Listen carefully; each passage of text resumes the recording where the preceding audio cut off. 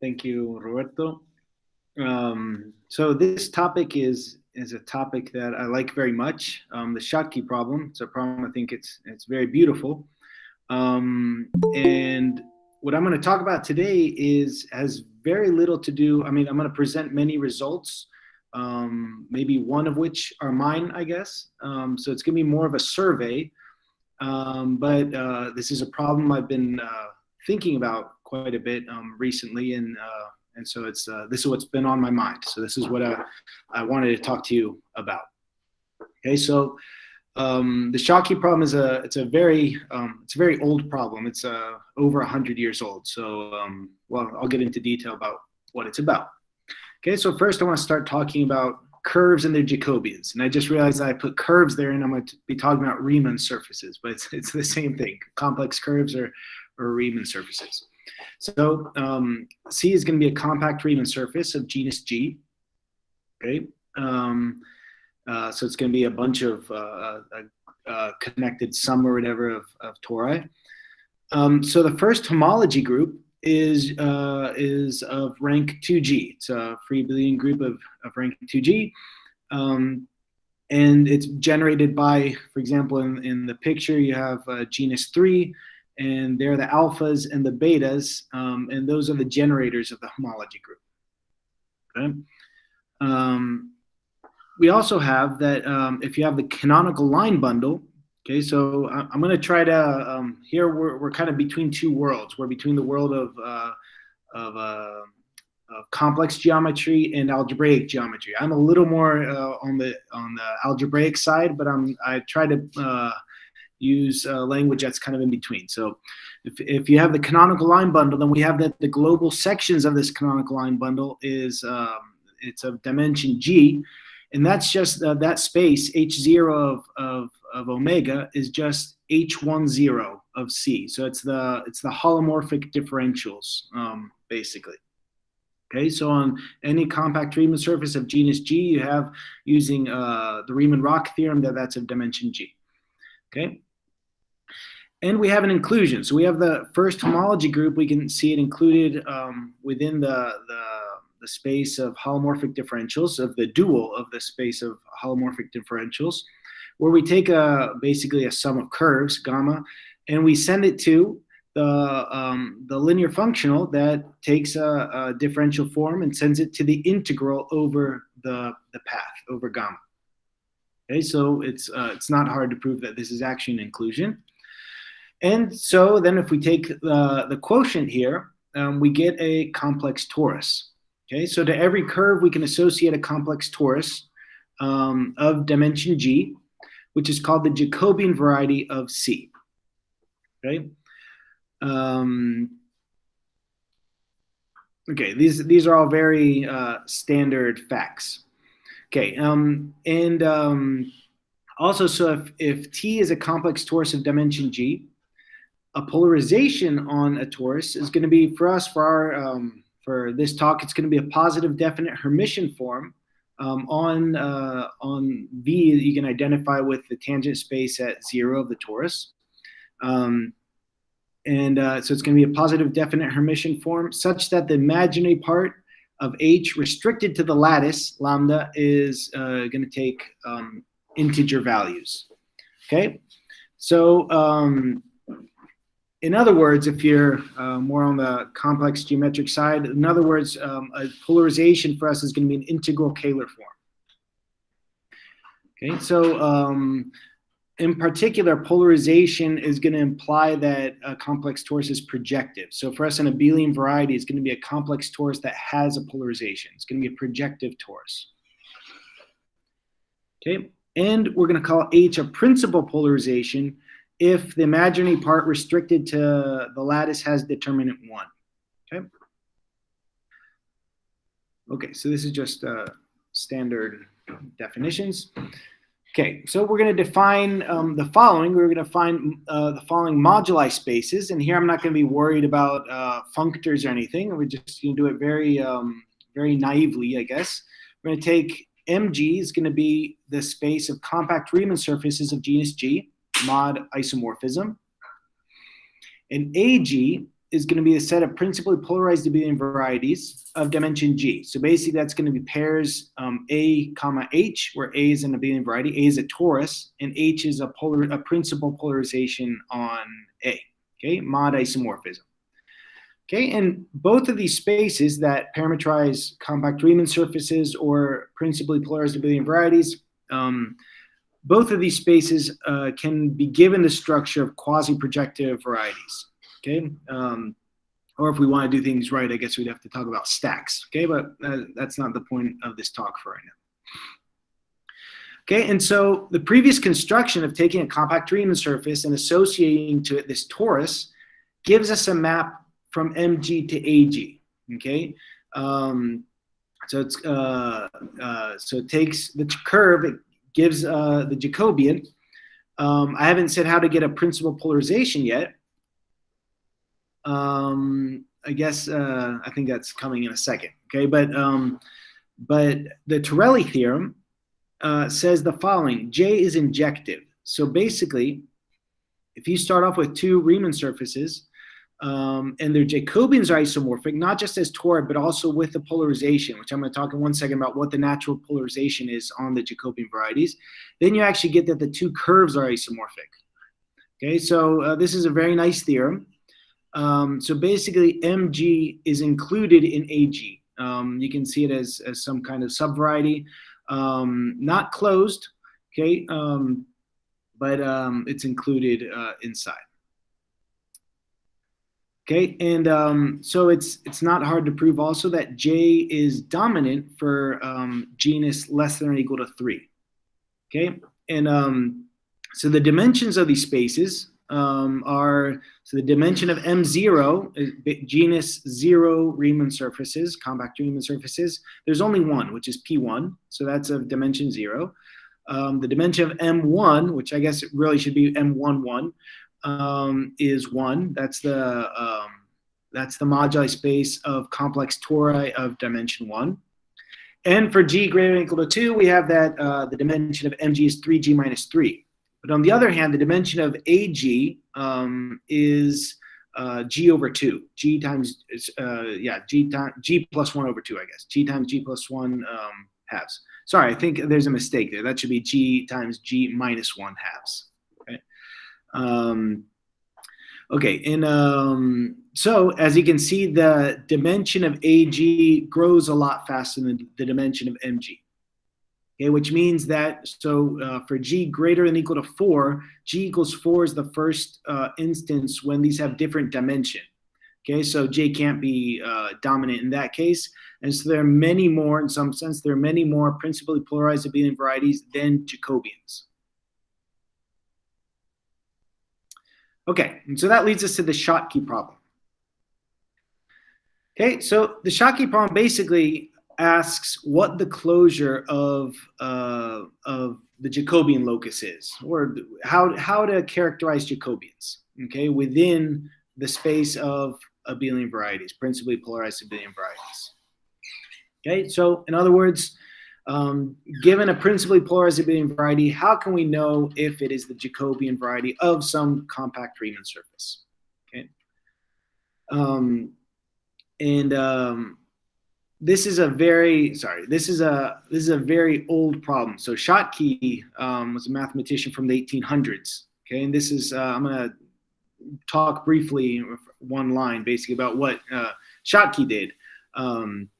But so this is a problem that's been from the time of Riemann, I guess. Riemann also added to this problem.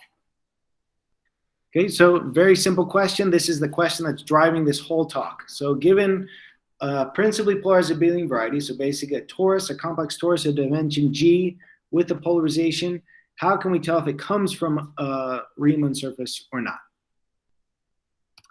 Okay, so let me say a few things about abelian varieties. So to every tau in the Siegel upper half space, which is just the set of matrices, complex matrices with imaginary part positive definite and symmetric, so we can associate a principally polarized abelian variety. Okay, so the torus is just going to be C to the G mod a lattice, and the lattice is going to be the columns of M. Oh, sorry, I put M, it's really tau. The columns of tau plus the integer vectors. And you can show that the matrix given by the imaginary part of tau inverse, that's going to give a positive definite Hermitian form that satisfies what we need for it to be a polarization. So we have a principal polarization.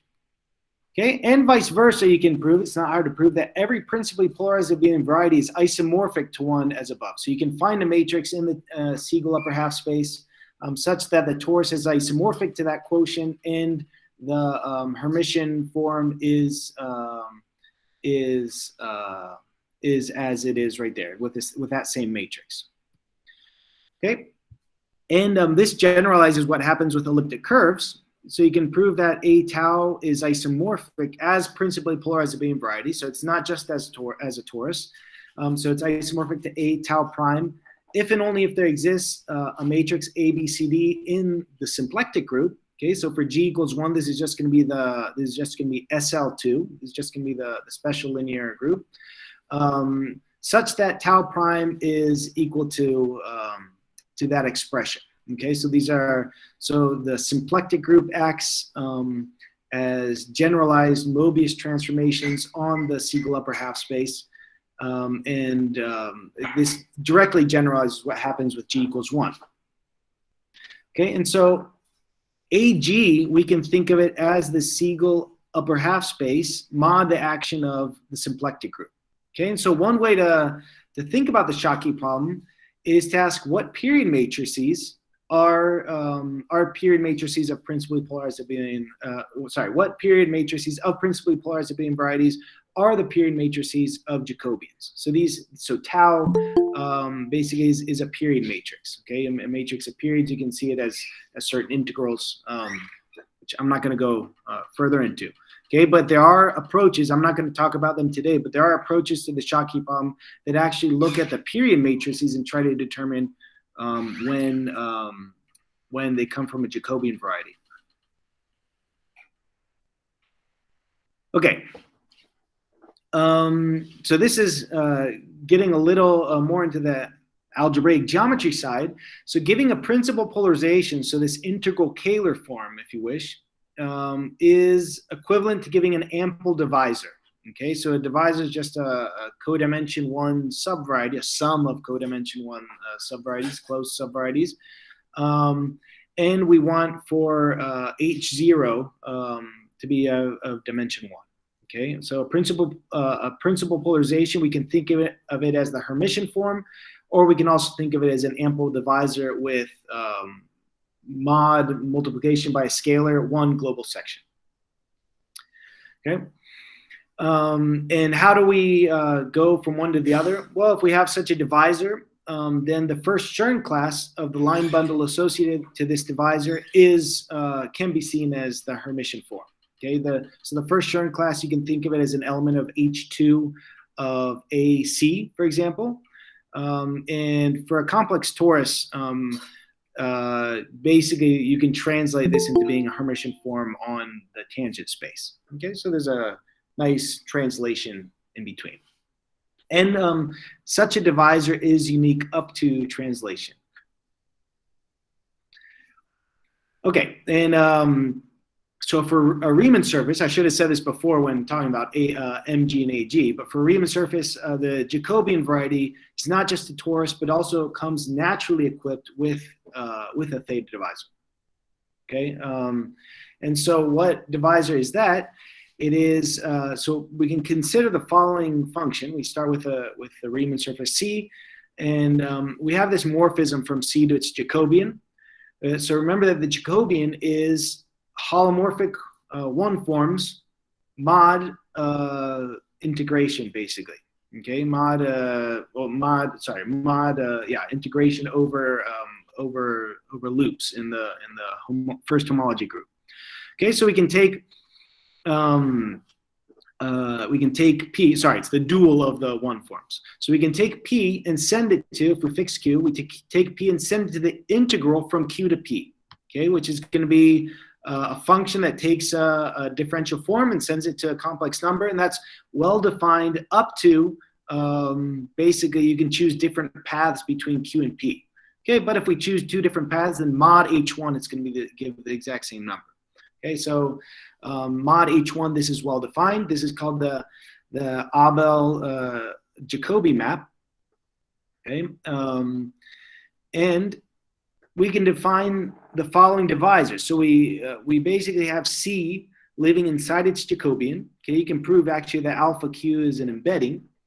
And actually, the Jacobian actually has a universal property, which is basically, in some sense, it's the smallest abelian variety that C maps to.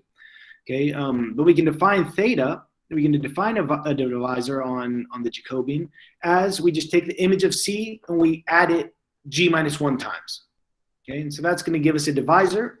It's the theta divisor, and the first Chern class of this theta divisor is going to be a Hermitian form, and you can actually look, you can see geometrically what the imaginary part is. So the imaginary part of the first Chern class of this theta divisor is going to be the intersection product on the first homology group.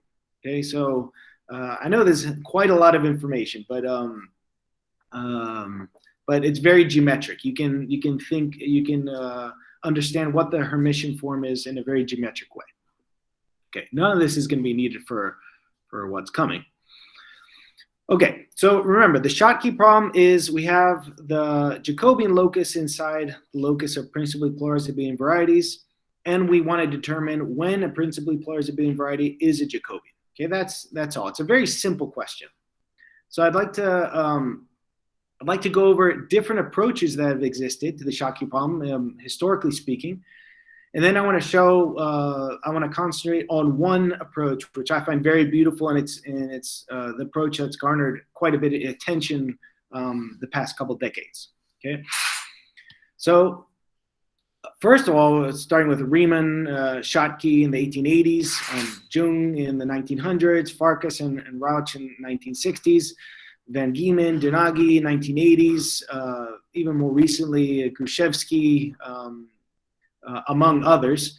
They worked on taking AG and actually finding explicit equations. Okay, so AG, you can see it as a quasi-projective variety via modular forms, for example. And so I'm simplifying things a bit, but basically you want to find equations for the Jacobian locus using modular forms. So basically, is there a modular form that is 0 on the Jacobian locus and is non-zero outside it, basically? So if we can cut out the Jacobian locus by explicit equations. Okay, and so one question: you are considering Schottky problem purely in a period context, transcendental, not the algebraic. For example, if I give you abelian variety, you decide whether it is Jacobian or not.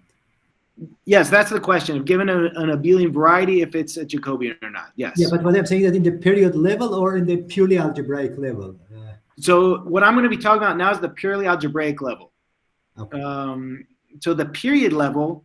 Let me just mention that really quick. The period level is if I recall correctly, the approach I've seen at the period level is basically. I believe it's that Jacobians have periods that are smaller than regular abelian varieties in some sense. Okay, so they're quite special. So, but I'm not going to go into that now. So right now I'm talking about more from an algebraic geometry perspective. Okay, and so these mathematicians found explicit equations. For example, Schottky described, he found an equation in genus 4. So remember that genus 4 is the first instance where the Jacobian locus is not dominant, is not dense in AG. And Schottky found an equation that is satisfied for Jacobian varieties. And it was later proved that that was basically his equation describes completely Jacobian varieties in genus 4. Okay, but this approach is still quite open for G greater than or equal to 5. to actually find explicit equations. So equations have been found, but so far they've been able to prove that the Jacobian locus is an irreducible component of the zeros of the equations found. Okay, so which is pretty good, but it's a weaker problem. It's a weaker solution to this problem. Okay, and so it's completely solved for genus 4. Another very beautiful approach, and all these approaches, I'm not doing justice to each of these approaches. For each of these approaches, you could do probably a semester course in these, let alone do a complete talk for each of these. So I'm giving a very, very brief summary of each of these. So in the 60s, Andreotti and Meyer showed that the Jacobian locus is an irreducible component of the space of principally polarized abelian varieties, such that the singular locus of the theta divisor is greater than or equal to g minus 4. So you can prove that a Jacobian variety, if the Riemann surface is not hyperelliptic, then the singular locus of the theta divisor is of dimension g minus 4. And if it's hyperelliptic, then the singular locus is of dimension g minus 3. Okay, so you can prove that this space ng minus 4 comma G is, you can prove it's a subvariety of AG, and it was proven that the Jacobian locus is an irreducible component of that. But once again, there are other possible components. Okay, so it's again a weak solution. So in the 50s and then in the 80s, Matsusaka and Ran. Basically, Matsusaka started this. I believe he was studying endomorphisms of Jacobians. Then Ron put it into this perspective, I think, that A comma theta is in the Jacobian locus if and only if basically this cohomology class theta intersected with itself g minus 1 times, and you divide by g minus 1 factorial, if it's represented by an integral curve. But if there's a curve that has that class. Okay, this is, in some sense, a complete solution, but it's a very abstract solution. And how do you check that in practice? Okay, so this is a very useful theorem in some contexts. But if I give you a principally polarized abelian variety, how are you going to check inside that class if there's a curve or not? So anyone who knows anything about Hodge theory knows that looking at these classes are very complicated. Okay, so it is a solution, but in practice, it's quite hard to check. Okay, let's look at another one. This is a more modern one. So if we have an indecomposable principally polarized abelian variety, which just means that theta is irreducible, we have the Gauss map of theta. Okay, so what's the Gauss map? The Gauss map, there are several ways to look at it. One is, if you want to look at it from an algebraic geometry point of view, it's just the rational map given by this complete linear system. So you take theta, you restrict it to theta, so it's a line bundle. And you take the complete linear system, that gives us a map to PG minus 1. Okay. Another way is if you take a section. So remember that the theta divisor has one section, mod multiplication by scalar. So if you take a generator of the sections, then the Gauss map is just take all the partial derivatives, okay, and put them as a projective tuple. Another way is a very geometric way. You take a point P, a smooth point of theta. You take the hyperplane, you take the tangent plane that goes through P, the tangent plane to theta, and then you translate that to the origin. And that gives you a hyperplane in the tangent plane, in the tangent space of A. And so the tangent, that gives you an element of the tangent space of A dual, basically. And that's another geometric way of seeing it. Okay, but it's not too important. And you can prove there's a very beautiful description of the Gauss map of a theta divisor for curves, for Jacobians. And so you can prove that it's always, G is always generically finite. So there's so mod some bad sublocus, it's going to be finite. And for Jacobians, it's always finite, actually. Okay, so there aren't any positive dimensional fibers. And it's the degree for a non-hyperelliptic Jacobians, the degree is 2g minus 2 over g minus 1. And for hyperelliptic Jacobians, it's 2 to the g minus 1. So there's a very beautiful description of this in terms of the canonical map for a Riemann surface. Okay, and so Codoni, Gruszewski, and Cernesi, they conjectured in 2017 in an article they have where they studied the Gauss map. And then finally Codoni and Kramer proved that the Jacobian locus is an irreducible component of all principally polarized abelian varieties where the degree of the Gauss map is less than or equal to 2g minus 2 over g minus 1. Okay, so again, a nice solution, very different from the other solutions, but again, it's a weak solution in the sense that we have possibly more components. Okay. So as you can see where this problem has been attacked from very different points of view. And I'm going to show an even different one. We're talking about differential equations in a minute. Oh, here we go. Okay, differential equations. I'm going to get back to the Gauss map in a minute. In a very different area, we have the KP equation.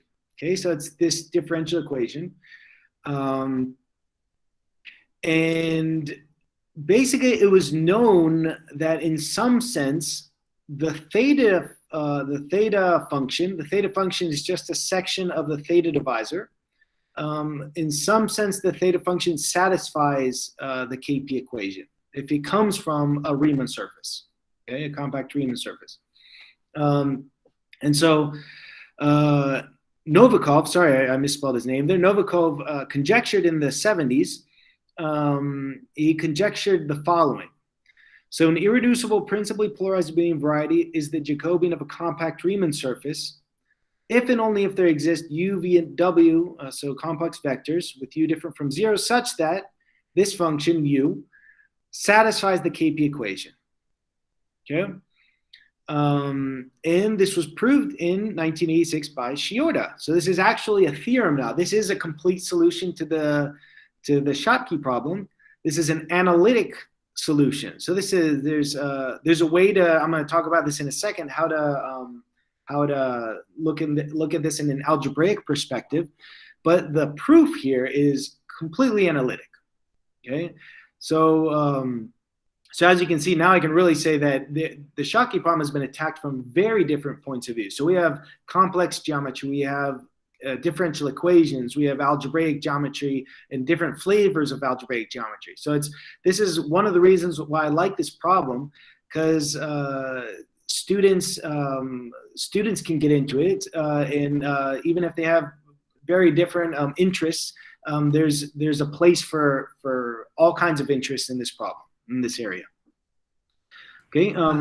Just to be sure, theta has two arguments. One is related to period, the other one the coordinate on the abelian variety. This xu plus yv is the coordinate on the abelian variety, no?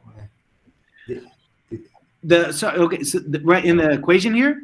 Yeah, inside theta. Yeah. So okay. So yeah. So z basically is the okay. So yeah. So so is this inside the abelian variety you're saying? Yeah, this is the if I look at theta as a function of z and tau, z coordinate on the abelian variety and tau on the Siegel domain. So you have not written the coordinate on the Siegel domain. No? Yes, I left that off. Yes, exactly. Yes. So I'm just so the coordinate is basically implicit, since I'm saying that theta is a section of this right here, and implicit in this is the coordinate of the Siegel domain. Yes, exactly. So yeah, so there's a very explicit way, for those who don't know, there's a very explicit way to write these theta functions in terms of the Siegel upper half space, and you can have an explicit expression as you can take the Fourier series basically, and so that's another way to look at it. Okay, so regarding the KP equation, so it's already known since the 1970s. This is work by Novikov, Khrushchev, Dubrovin, and among others, that the theta functions of a compact Riemann surface do satisfy the KP equation in this sense. Okay, so this is the theorem. This is a complete solution to the Schottky problem, but it's analytic in nature. Okay, so now I want to talk about personally my favorite approach, which is via the Kummer variety. Okay, so we're going to start with an indecomposable, principally polarized abelian variety, which again is just a complex torus. Theta is an ample divisor with one global section, mod multiplication by a scalar. And indecomposable is just that theta is irreducible. Okay, so the Kummer variety of A is the quotient of A by Z. You send it to minus Z. Okay. So this is it's a singular variety. It's the singular points come from the two torsion points of A. Okay. Now the nice thing is that so you can prove using a Riemann-Roch for abelian varieties that the dimension of the global sections of 2 theta is 2 to the g. Okay, and if we take the map associated to the linear system 2 theta. So this gives us a morphism from A to P to the 2 to the G minus 1. And you can prove that it's actually 2 to 1. It's no, not 2 to 1. It's the image is isomorphic to the Kummer variety. Okay, so this map factors through the Kummer variety. Okay, so in some sense, if we fix theta, then we have a canonical embedding from the Kummer variety into projective space, albeit the dimension of the projective space is huge, 2 to the G minus 1, and in the Kummer variety is dimension G. Okay, but it's a canonical embedding given theta. Okay, so from now on, I'm going to always be talking about the Kummer variety canonically embedded in projective space. Okay, so there's a classic formula. We have the addition formula for a theta function. Which basically says that we have a basis for the sections of 2 theta, such that we have this formula right here. We can relate basically theta with the sections of 2 theta. Okay. I'm not going to go into this, but I'm going to show why it's used in what follows. Okay, so in the 70s and also 80s with Gunning, so we have Fay and Gunning. They proved that if you have a compact Riemann surface and you have 4 points on the Riemann surface, then we have the following inclusion. Okay, so it's a scheme theoretic inclusion. So we have that theta intersected with a certain translate of theta.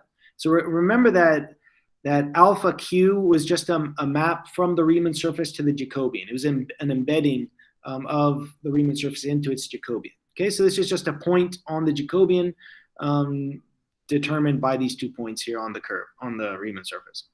Okay, and T is translation.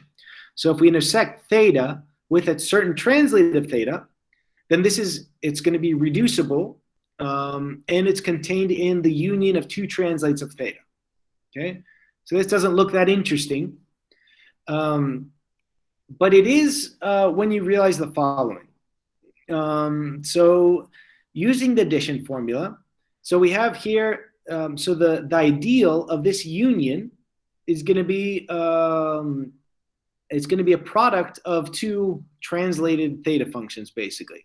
Okay, and so using the addition formula, we can translate this inclusion here into a fact about into a statement about theta functions using into a statement about second order theta functions using this right here. And once we translate this fact into second order theta functions like this, then what it gives us is it gives us that the points, so these points right here, so these 3 points, they look kind of ugly, but they're 3 points on the Jacobian variety. If you look at their images in the Kummer variety, so the Kummer variety, remember that this map given by 2 theta gives the embedding of the Kummer variety, and it's just putting the sections of 2 theta all in a tuple. Okay, so once you translate this using the addition formula, you get that these 3 points are collinear. Okay, so there's a line going through them, and it's not hard to get from here to the collinearity of these 3 points. Okay, it's not quite obvious why these 3 points are going to be collinear given this this inclusion, but you just have to do a little bit of work, and it's not that bad. Okay, so you get 3 points that are collinear. So you have a trisecant. Okay, and so why is this interesting? Well, once you think about it, the Kummer variety is a dimension G in a projective space of very large dimension. You really wouldn't think that there are trisecants. It seems like those are quite special points. Okay, and actually, if we move, so this is given P, Q, R, and S on the Riemann surface, we get these 3 points that are collinear. If we move P, Q, R, and S, then we get actually a 4-dimensional family of trisecant lines. Okay, so we get a bunch of points that that are on a trisecant line. Okay, and so Gunning and Welters, they realized that this is actually quite a special property of Jacobians, and so they proved the following. So if you take, let's say that there exists ABC on A, such that, so we take all the zetas on A such that the image of zeta plus A, zeta plus B, zeta plus C are collinear. Okay, so for example, if A, B, and C are collinear on the Kummer variety, then 0 is in gamma. So if the dimension of that of this subscheme is positive, greater than 0, then you have that A comma theta is the Jacobian of a compact Riemann surface. Okay, so this is a solution to the Schottky problem. And actually, the way that you recover the curve is that 2 times gamma, so the image of gamma via multiplication by 2, is actually the Riemann surface. Okay, so it's a very very beautiful proof. So Gunning did it in a complex geometric way, and Welters did it in a scheme theoretic way.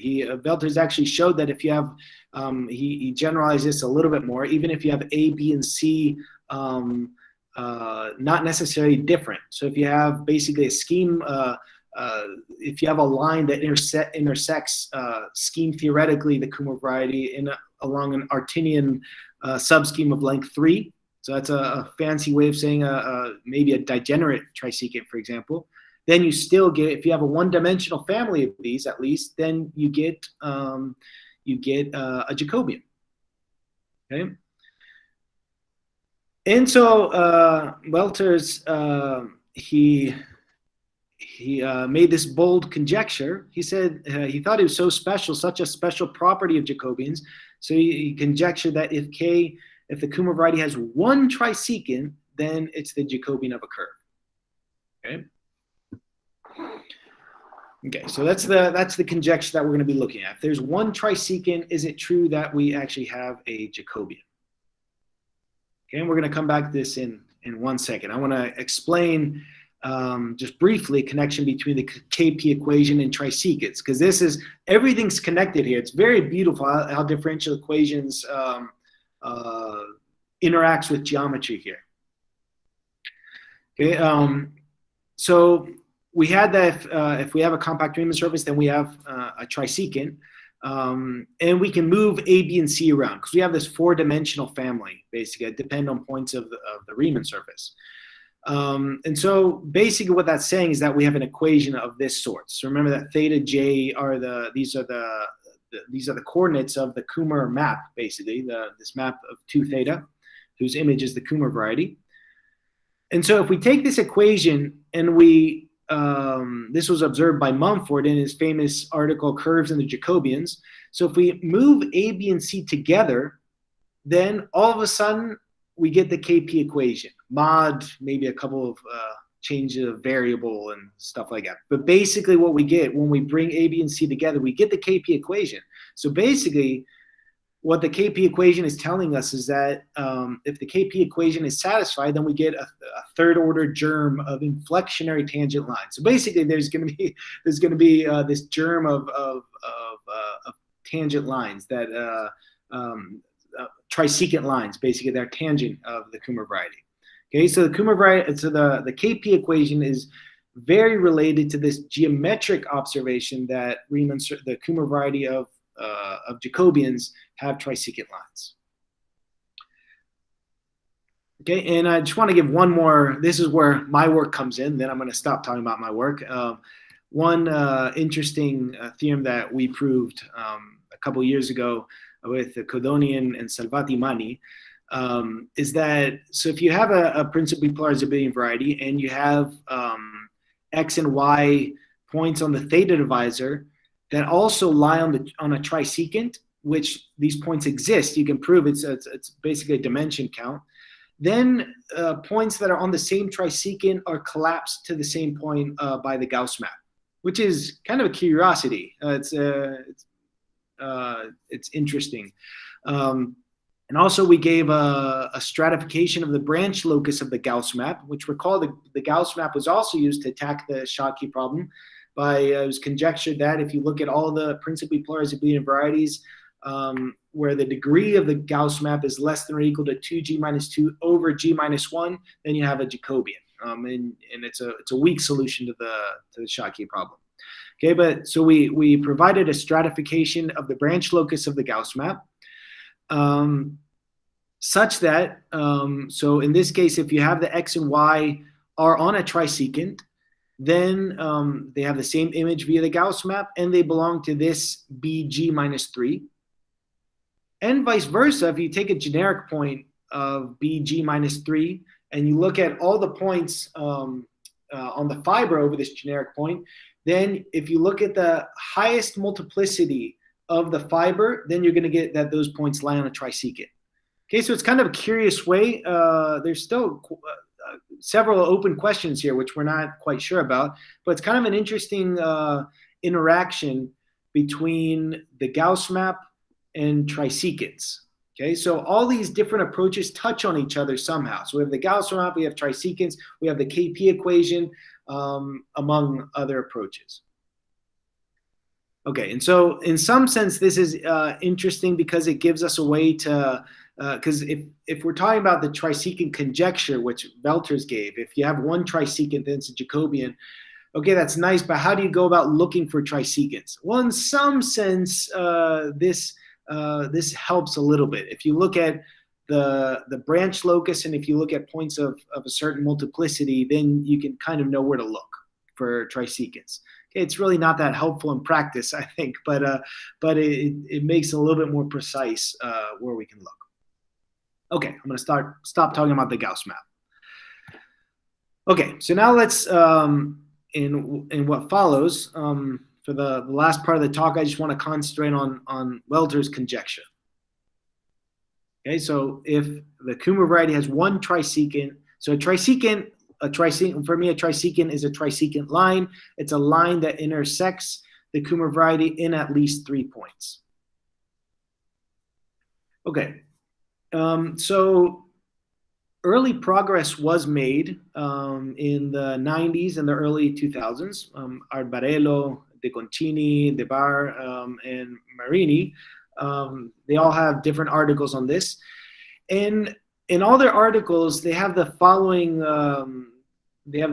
Basically, they prove that if you have some kind of degenerate trisecant, basically a trisecant that intersects, that's tangent to the Kummer variety, and if you ask for some other geometric condition, then you get a Jacobian. Okay, so the way they were able to do this was so you take the trisecant, you ask for this other condition, then you're able to form a family of trisecants, and then use Velter and Gunning's result, which is basically if you have a family, then you're able to reconstruct the curve. Okay, so this is quite a good solution to Velter's conjecture, but what's bothering here is this right here. I mean, this is an elegant conjecture right here. It's very nice, and you'd like to say if you have one trisecant, then you have a Jacobian. Okay, so you don't want to be adding these relatively minor conditions. It just doesn't look as nice, and so the conjecture was still open. Okay, However, in 2010, and actually probably maybe a little bit before, but it was published in Annals of Mathematics in 2010, Khrushchev proved the trisecant conjecture.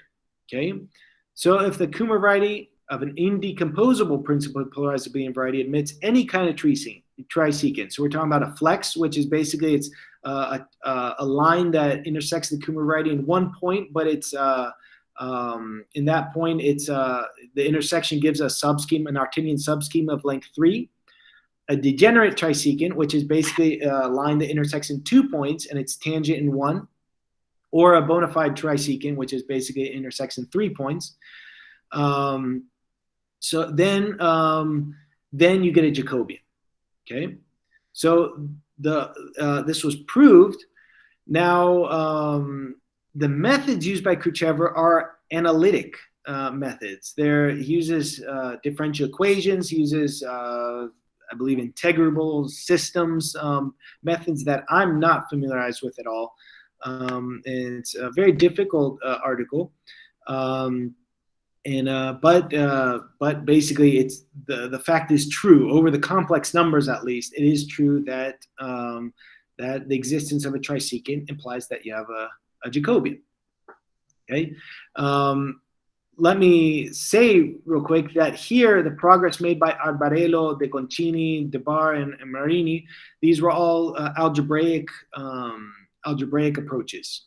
Okay, they're all the proofs that they gave were algebraic. Okay, but Khrushchev's proof is analytic. Okay, so up until 2000, I guess up until recently, there wasn't any algebraic proof of this fact. Okay, so there have been some recent developments, and recent I'm talking about last year. Okay, so recently, in 2021, Arbarello, Codoni, and Pareschi basically proved the trisecant conjecture almost in its full degree, and they gave an algebraic proof of it. Okay, this was published, I believe, in Crelle's journal. Okay, so if the Kummer variety of an indecomposable principally polarized abelian variety has a degenerate trisecant or a flex, so basically anything but trisecant that goes through 3 points, then you have a Jacobian. Okay, so it's an algebraic geometry proof of the same fact, but there's still the bona fide trisecant that's still open. That case is still open. Okay, so that's an algebraic proof is still does not exist. Okay, and so how were they able to do this? Well, so they used the previous ideas from Arbarello, De Bar, De Concini, and Marini. And so every time, so Arbarello, so all these mathematicians, they always ran into some kind of obstruction to be able to obtain a one-dimensional famine. That's where the extra conditions come in. Okay, so what Arbarello, Codoni, and Pareschi did was they defined the following. So if you take a closed algebraic subgroup of A, you define sigma of A, theta, G to be the maximal G invariant subscheme of theta. Okay, so this has a natural subscheme. Well, it's defined as a subscheme. And so they use this. Their main technical result, basically, in their article is that these are reduced. And along the way, they proved that the base locus of a line bundle on an abelian variety, the base locus is reduced.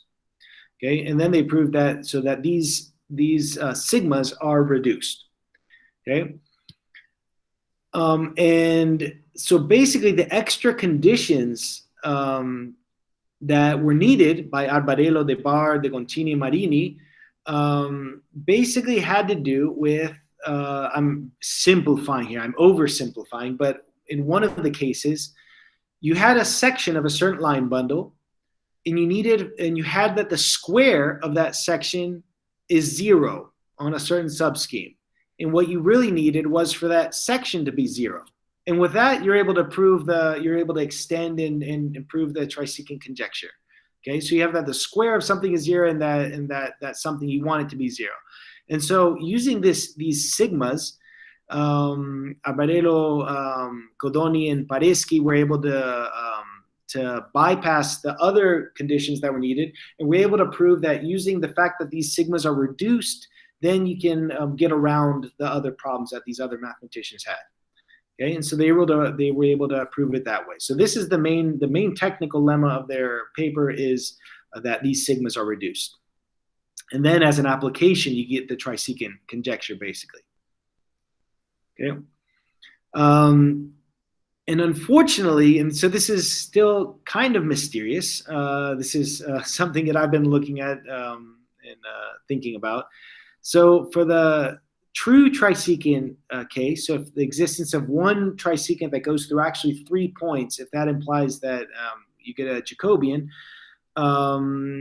this apparently the sigmas, I think there are examples where the sigmas are too big. I think if you have the codimension is big enough of these sigmas, then you're okay.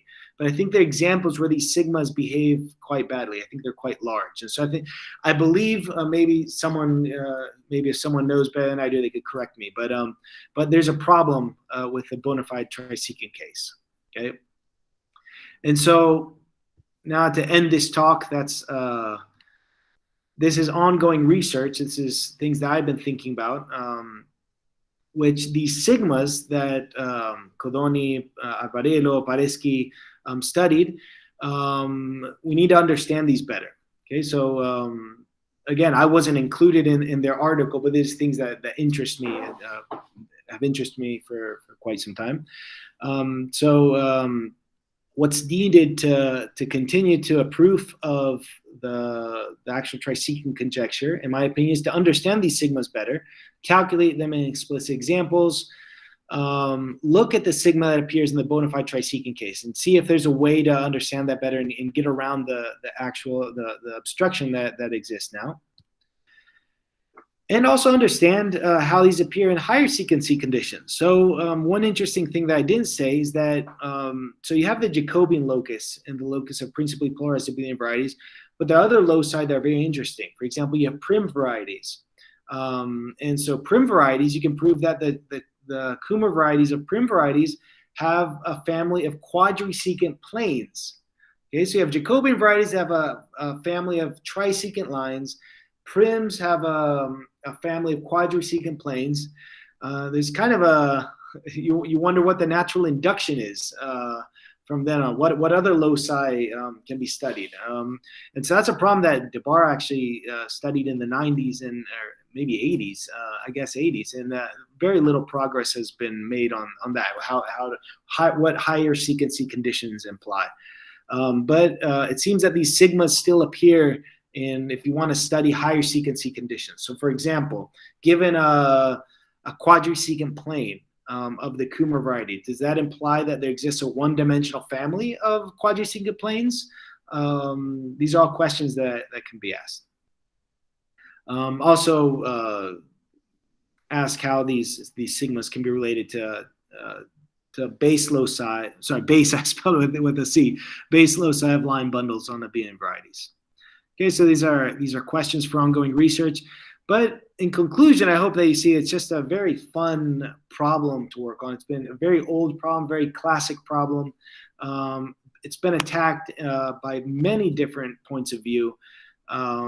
So there's actually a whole analytic side to it, not just Khrushchev, but there's actually, I think there's a book out about the KP equation and theta functions. And unfortunately, I don't have the necessary language to be able to understand it well. Maybe someday I'll be able to do that. But it's just a very fun and beautiful geometric problem. So thanks for your attention. I hope it was interesting to you.